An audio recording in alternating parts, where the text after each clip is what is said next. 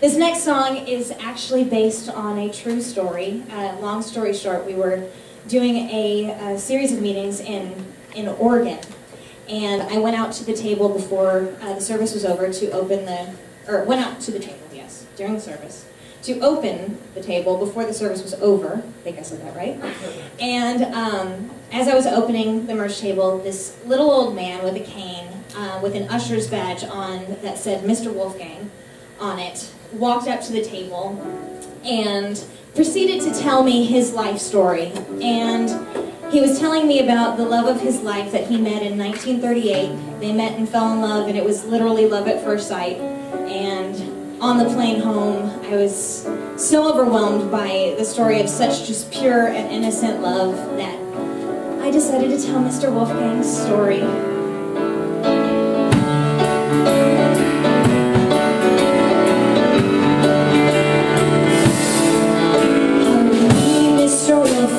Could you spare a moment of your time? Answer me one simple little question. What became of your cotton candy sweetheart? The story over out the way.